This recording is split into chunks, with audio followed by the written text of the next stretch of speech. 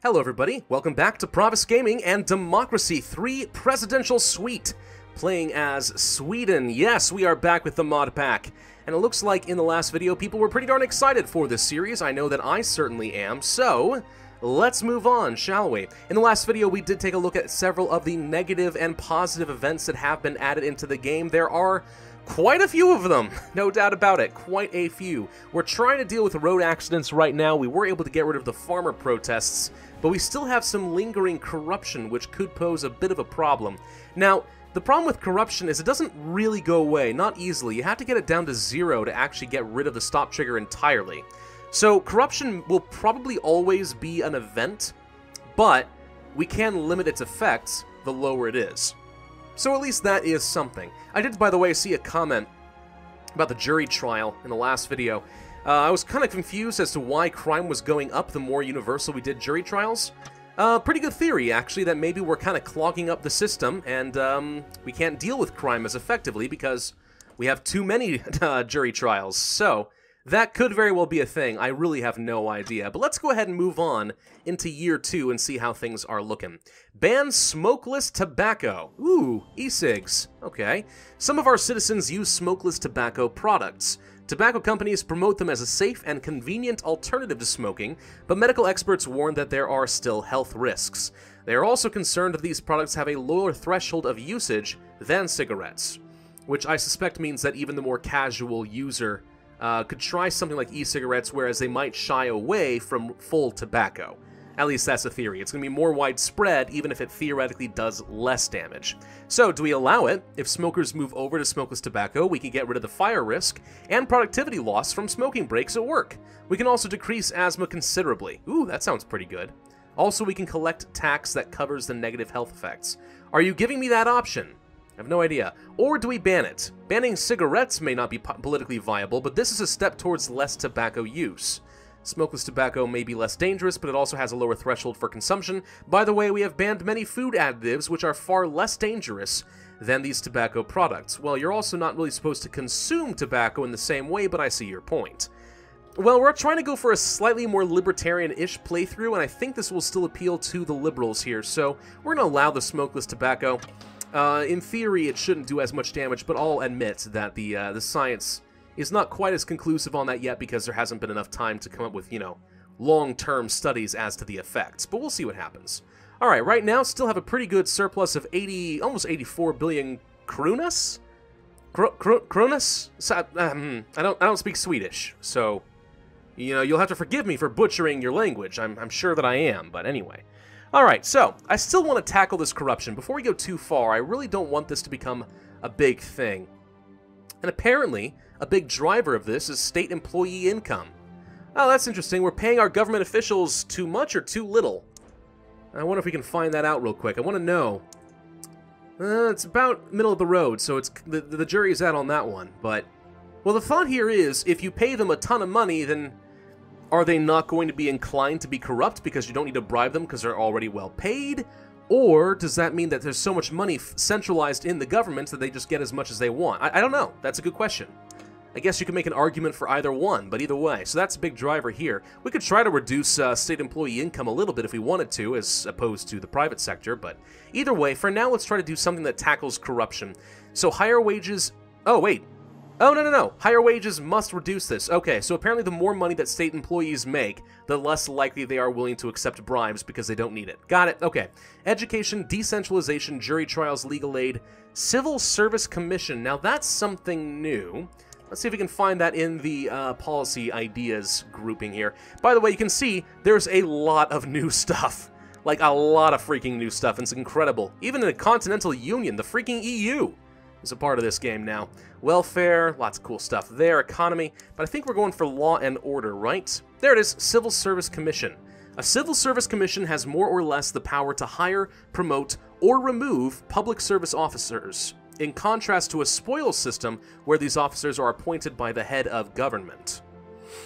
The commission can also make the public sector more meritocratic and prevent corruption. Well, I like the idea of more meritocratic, but still, it also decreases the state employees' incentives to support the ruling party. So we're probably going to upset a lot of state employees.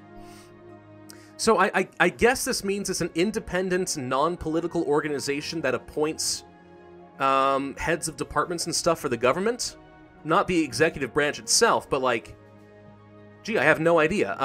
What about things like, let's suppose for the United States, would a Civil Services Commission appoint the Secretary of Education, for example? Is that how that kind of thing would work? I guess it depends on how widespread it is.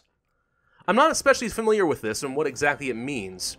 Maybe we have something like that kind of in the United States and I'm just not paying attention. I'm not especially sure, but okay. So we can get a lot of this, and it actually goes a long way to preventing corruption and reducing sexism and racial tension. The problem is, the state employees will despise me. Now that's interesting, because if I am going for a more free market capitalist style of play here, I'm probably going to be moving more and more things toward the private markets anyway, and reducing the number of state employees on the docket. So because I'm going for a more capitalist playthrough, this actually kind of works for me. Maybe not this much, but it actually kind of works. As opposed to if I were playing socialist, this could be a serious problem, and I guess, actually, because you're so reliant upon state employees, maybe in a socialist government there's sort of an inevitability that you will have some corruption. I'm not too sure. That's interesting, though. I suppose I can make some commentary on that, since you all know that I'm not a socialist, but I think I'll stick out of that landmine for now. Let's go for something kind of middle of the road here. All appointments will be overseen by a civil service commission. They cannot remove them or promote them, but they can at least look at the appointments, and that is acceptable to me. State employees are going to be very, very angry, but this does help to reduce 3 negative events for the cost of less than 1 billion kronas, so I'm going to go ahead and say that that's pretty good. Now, it is year 2, so I suppose before we go too much further, we probably should take a look at reshuffling the cabinet. So let's go ahead and do that right now, I suppose. We need to hire a foreign policy minister. We're only playing on 60% difficulty, so I don't care if it's perfect. Farmers and environmentalists? Yeah, alright, we can kind of go with that one. Need a welfare person, ethnic minorities, and conservatives. That's a little bit... No, that's going to be really hard to make work. Farmers and parents? Okay, I guess. Economy minister? If you have not seen my playthroughs before, I talk about this a lot more, but highly, highly recommend... This could kind of work for me. Highly recommends that you are hiring based on sympathies, not just on their current political power. Tax. Trade unionists and socialists, not a chance. Religious and capitalists, probably not religious. Ethnic minorities, no. Liberal and ethnic minorities kind of works, even though he doesn't have as much for now. He's a very good campaigner, though, so that's something. Public services. Socialists, no. No. Trading, nope. Gotta find someone better. Self-employed? Religious conservatives. Uh-oh. I don't think I see very many good public services options here. I think we have to go for the self-employed religious. Self-employed kind of works. The rest, not so much. Alright, Bjorn, I guess we're going to hire you. Though you're not my first choice. Law and order. New? No. We don't have a lot of good options here, I'm afraid. Oh, boy. I kind of wish I had hired Clara for a different thing, but I didn't... I didn't sit down and plan this ahead of time. Usually I would. Motorists and liberal, I guess we could do. Alright, and then there's transportation. Maybe? That's okay, I guess. Environmentalist liberal might be better. Let's go for this guy. Alright, so that's going to be our cabinet. We're going to produce 26 capital per turn. And as we continue to social engineer the country toward being more liberal capitalist, we're going to have some environmentalist, of course, and stuff like that. I think it's going to naturally start swinging to our favor, so... Alright. Hey, sexism is at an end. Well, that was easy. And also alcohol abuse is over as well. See? All I took was a year of propaganda and, I don't know, beating up on men. I don't know. I don't know. I don't really know why Sweden was labeled as a sexist country to begin with. I don't really know the earnings gap. Not the wage gap, but the earnings gap between men and women in Sweden to begin with. I don't really know. But either way, it's gone, so huzzah. Apparently the Civil Services Commission was able to take care of that for me. Great. Custody over children. With increasing divorce rates, we need to decide the principles for custody of children. In those cases where both parents are suitable but cannot agree with each other. Single custody. Conservatives prefer single custody. Children will perform better at school if they stay with the same parents. Joint custody. Liberals prefer joint, which would make men and women more equal as parents as well as in the workplace. Well, we obviously am going to go with this one. I'm kind of confused on this one. Is this really a conservative issue? I don't think so. I don't think I've ever heard conservatives really talking about parents have to stay with children have to stay with only one parent, and that's better for them. Usually I hear conservatives talking more about how important marriage is and how important it is that people stay together because children statistically perform the best and develop the best when they're in two-parent households. But apparently conservatives like single custody. Maybe that's true in Sweden or somewhere else. It's just not what I've ever heard in the United States. Either way, joint custody it shall be. Alright, we still have a pretty sizable surplus right now. We've lost a lot of the votes, surprisingly, but okay. The capitalists are especially angry with me, which I find very interesting. But alright, let's deal with some stuff one step at a time. One step at a time, can't get too far ahead of myself. We did finally end alcohol abuse, so you know what? No more strong restrictions on beer or low-strength beer. We are going to bring back the alcohol law to a minimum drinking age of 21. Same as we had before. Now that the event is gone, now that we've crossed that stop trigger, I'm not worried about it. So congratulations, Sweden. You can drink your, I don't know, what do the Swedes drink? Is there like some sort of special national sort of favorite alcohol in Sweden? I have no idea. I would imagine due to the proximity to Russia and other the rest of that region, that perhaps vodka is quite common, but I really have no idea. I know we've got some Swedish viewers. I saw you guys in the last video. Tell me, what do you guys drink? Or do you drink? Is that even a thing? I imagine it is, but I have no idea. Alright, you know, one other thing I want to look at is the work safety law. Oh, yeah, okay. So this is pretty darn high right now. So having really high work safety laws actually make trade unionists very happy. If we reduced it, we could get what? What would we get out of this? Because this is very high for me right now. Well, I'm looking at productivity, and I'm kind of thinking that could be good. This is a drag on our productivity right now. Our work safety laws are too strict. If we were to reduce this... Now, here's something that's interesting. It actually increases both self-employed and trade unionist membership by reducing this. Usually those two are kind of polar opposites, but it actually increases both. Fascinating. Let's suppose we brought it down to about 90 million kronas, whatever. So, productivity would go up by about 5.5%-ish. That's not bad. Health goes down ever so slightly, but not much. Rail usage goes up, which is good, because we actually want to reduce our car usage.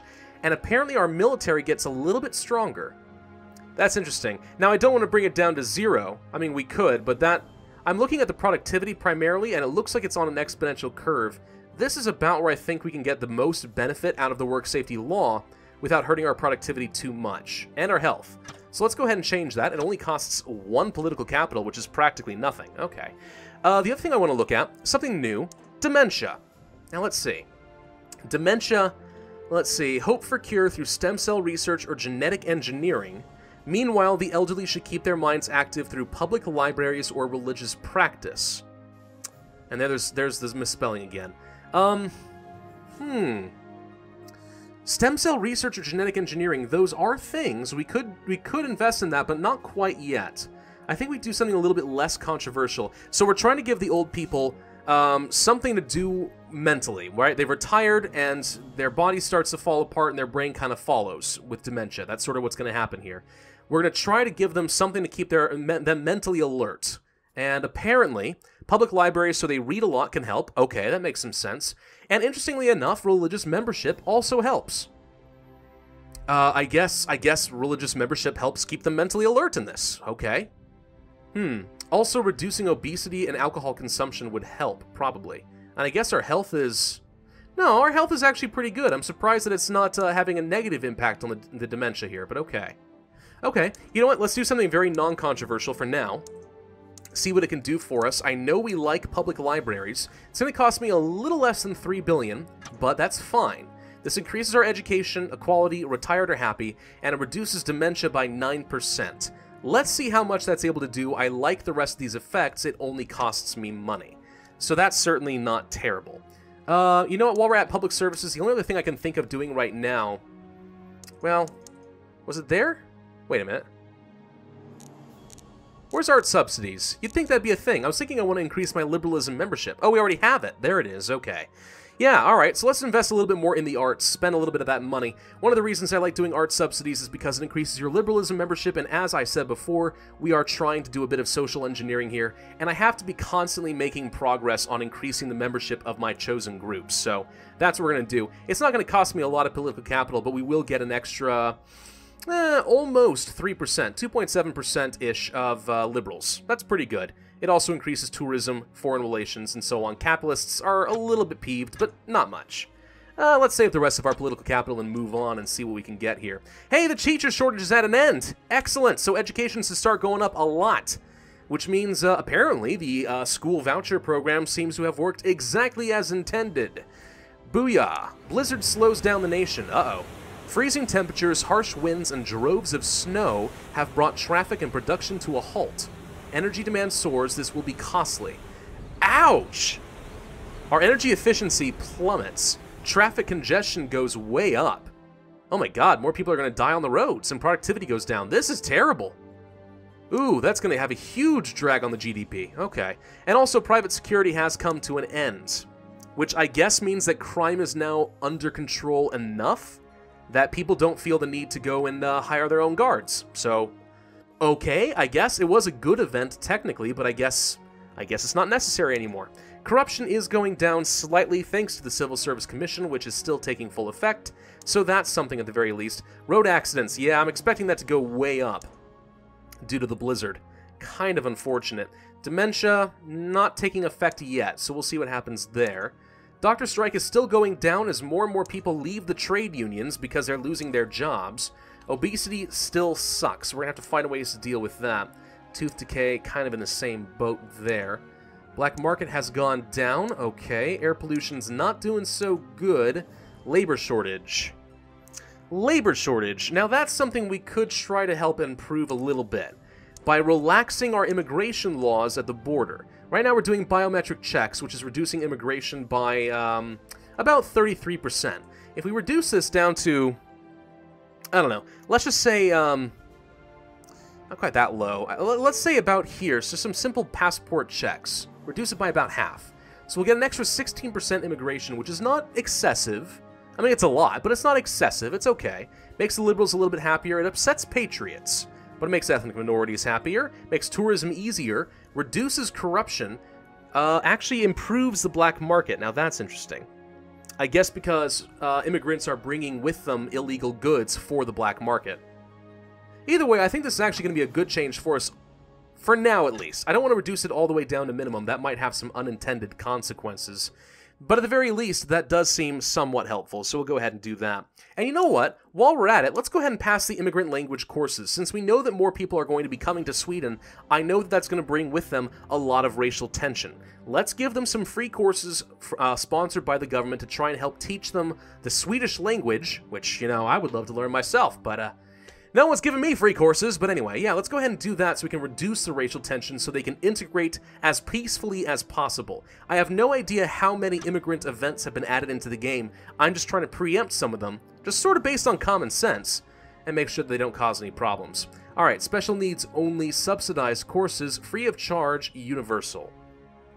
This is going to upset the patriots a fair bit, but liberals like it, education goes up, and racial tension stays nice and low, which is very good for me. So we're going to go ahead and pass that. It's going to cost me a few billion more kronas, but that's about it. Anything else we want to do to improve the economy, even though we have a blizzard? Ooh, we can get the, yes, let's get the Enterprise Investment Scheme. This is still very good in the base game. Is it good in the mod pack? Let's find out. Yes! Yes, it is exactly something I want to do. Okay, Enterprise Investment Scheme is amazing. So, it's a tax breaks to the wealthy individuals who invest their money in startup companies, which are based around the country, so that small companies eventually grow into larger ones that stimulate the economy. Basically, it's sort of a tax break on venture capitalism in a lot of ways, something kind of like that. So it's indirect, but it tries to really encourage people to invest in the economy, which is going to be great for us as capitalists. Not only do the self-employed like it, so do the capitalists. Socialism membership goes down by 8%, which is fantastic. A lot of people start opening their own businesses, so self-employed goes up. High earnings goes up. Is that new? That might be new. Computer industry. Now, it doesn't impact the GDP directly. It used to. The Enterprise Investment Scheme used to give you like a 6% GDP boost. It was always good. Now it boosts the computer industry, which is good, but also comes with some downsides, and we'll look at that in just a second. Productivity, however, also goes up, which I see as very crucial. So the computer industry here, it does increase the GDP, it does increase liberalism and self-employed. Perfect, I like it. But because more people are working on their computers, it also increases obesity. It shifts more jobs toward away from the manufacturing jobs, so the Rust Belt gets worse, and we have more industrial automation as a result. Some good and some bad. Something to consider as you're trying to balance out your economy in this particular mod pack. Alright, moving on. Let's see what else we can do. Insemination, oh god, of single women, okay. The technique of test tube babies has been used for years, but only provided to couples. Some single women who want to bear a child without a known father get support from liberals. Conservatives are skeptical, though. So do we allow this or not? Each person should be the master of their own body, argues some particular person, apparently. It's safe, controlled, even though we could prohibit it. We cannot prevent women from getting impregnated the old-fashioned way without the father's knowledge. I suppose that's true. Or, every child deserves to know their natural father, or at least have more than one parent. We cannot prevent all irresponsible people from having children, but at least some of them. Oh, that's interesting, because I actually have some conflicting opinions on this. So on one hand, we're going to go for kind of a more libertarian playthrough. I'm probably going to have to do this one. It's definitely more liberal. It probably improves women's lot a little bit. If the sexism event was still going on, this probably would help reduce it a little bit more. But obviously we don't know anymore now that it's gone. So we could do this. Here's the thing, though. As it's kind of alluded to before, it really is important, based on all the child development studies that I have read. It's really, really important for children to have a two-parent household. Like, they generally will perform better. They'll become the more balanced adults later in life. They're less likely to develop behavioral disorders or something along those lines. There's a lot of downsides to being a single parent. Not that I think these women are being, like, deliberately negligent in any way. I'm sure they do the best they could, but there are some serious downsides to this, and there are massive long-term cultural implications as well. Huh. So we're gonna go for this, but I don't know if I would ban it, but I certainly wouldn't encourage it in real life. Certainly wouldn't encourage that. I really, really do think that it's very important for children to be raised in a two-parent household, if you can. I really think that. But that's my personal beliefs based on a lot of different studies. I'd highly encourage people to go read it if you disagree with me, or you can provide your dissenting opinion as much as you want. That's fine. You know, I don't look down upon single-parent households. I think they do the best they can. I just think it's very difficult for the parents and for the children. Anyway, moving on before we get too far into that. All right. We could pass a bunch of new policies. We're getting to the end of this video, so I think we should pass... I don't know. Let's see. I want to reduce tooth decay, and I bet you by eating healthier food, we can try to make that easier. What if we passed a health food subsidy, which is very, very cheap for us, but can go a long way to improving the health without having to touch the state healthcare services and spend billions upon billions of kronas we can build and spend only a few $100 million and get massive health benefits. The poor do better, obesity goes way down, tooth decay goes down, and the farmers are slightly happier as well. Yeah, that sounds pretty good to me. Okay. You know what? While we're on that same sort of idea, let's do a healthy eating campaign. And that just improves health and reduces obesity. We're trying to persuade people to eat healthy. We're not banning sugary foods. We're just trying to make it a little bit more financially incentivizing, and we're trying to persuade them through marketing to eat a little bit better and take care of themselves. And you know what, while we're at it, I actually kind of like to do something similar with the Keep the Country Tidy campaign. Just improve the environment and make the environmentalists a little bit happier. It costs me practically nothing, but it can go a long way. And frankly, since I'm already doing so many public services, what else do I want to do? Let's take a look-see here. Oh, the Social Justice Foundation. Absolutely, we have to pass this one. It's just a straight-up increase to liberalism membership. I mean, I have some perhaps unorthodox opinions on social justice and stuff like that, but at least in this game, it's still good. If you're going for a liberal playthrough, it's kind of a necessity, so we're going to have to do that. Anything else we want to do here that's really good? I don't know. I mean, this is... not there, maybe. What about... gotta find something good. What's something good? Financial transactions tax? Well, now that's interesting. We can tax the financial sector if it gets too strong. I'm not sure we want to do that right now, but it's certainly an option. Nature reserves. Look how much stuff there is, guys. I'm not even kidding. Look at this. Planned economy, carbon capture, ecodomes, financial regulation, intellectual property laws, monetary policy. Oh, I have to check this out. Okay. In most cases, the amount of money is handled by a central bank. In the United States case, the Federal Reserve. I assume there's something similar in Sweden. In extreme cases, politicians might intervene. High inflation... Oh my god, we're going to control inflation rates. This mod pack is so cool! High inflation provokes people with a lot of savings, especially the retired, but might be the only way to escape a debt crisis. Deflation strengthens the currency, but impedes the export industry and makes debts heavier. There's a thought. Now, we have some debt, but we are paying it down as time goes on. Let's try it. I want to see what happens here. I want to see this. Okay, so starting off with your first monetary policy, it does nothing.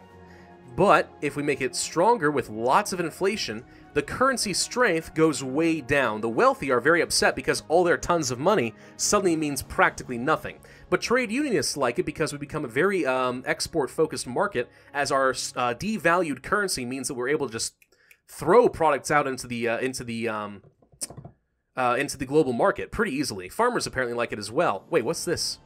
Minimal inflation, moderate inflation, severe inflation, release the Kraken? What? Okay, sure.